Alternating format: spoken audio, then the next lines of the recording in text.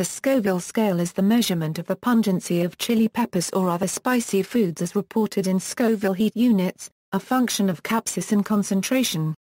The scale is named after its creator, American pharmacist Wilbur Scoville.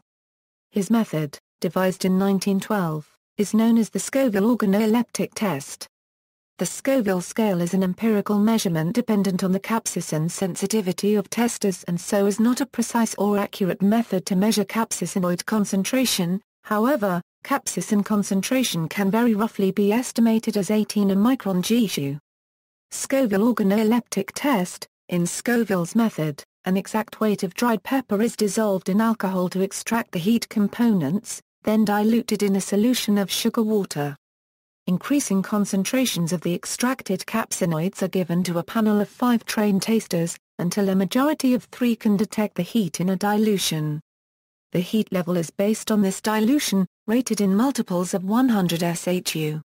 A weakness of the Scoville organoleptic test is its imprecision due to human subjectivity, depending on the taster's palate and sensitivity to pungency. The human palate is quickly desensitized to capsaicins after tasting a few samples within a short time period. Results vary widely, a plus or minus 50%, between laboratories. High-performance liquid chromatography. Spice heat is usually measured by a method that uses high-performance liquid chromatography. This identifies and measures the concentration of heat-producing chemicals. The measurements are used in a mathematical formula that weighs them according to their relative capacity to produce a sensation of heat. This method yields results, not in Scoville units, but in American Spice Trade Association pungency units. A measurement of 1 part capsaicin per million corresponds to about 15 Scoville units, and the published method says that ASTA pungency units can be multiplied by 15 and reported as Scoville units. Scoville units are a measure for capsaicin content per unit of dry mass. This conversion is approximate, and spice experts Donna Tainter and Anthony T. Grenes say that there is consensus that it gives results about 40% lower than the actual Scoville method would have given. Scoville ratings, considerations. Since Scoville ratings are defined per unit of dry mass, comparison of ratings of between products having different water content can be misleading. Typical fresh chili peppers have a water content around 90%, whereas, for example, Tabasco sauce has a water content of 95%.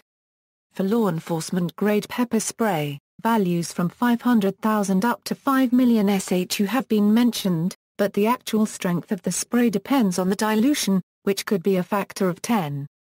The chilies with the highest rating on the Scoville scale exceed 1 million Scoville units, and include specimens of Naga Jolokia or Bajolokia and its cultivar, the ghost chili, which does not have official cultivar status. Numerical results for any specimen vary depending on its cultivation conditions and the uncertainty of the laboratory methods used to assess the capsaicinoid content.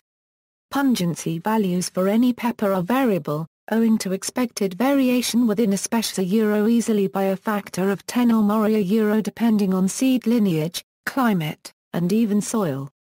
The inaccuracies described in the measurement methods above also contribute to the imprecision of these values. Chemicals, peppers, references.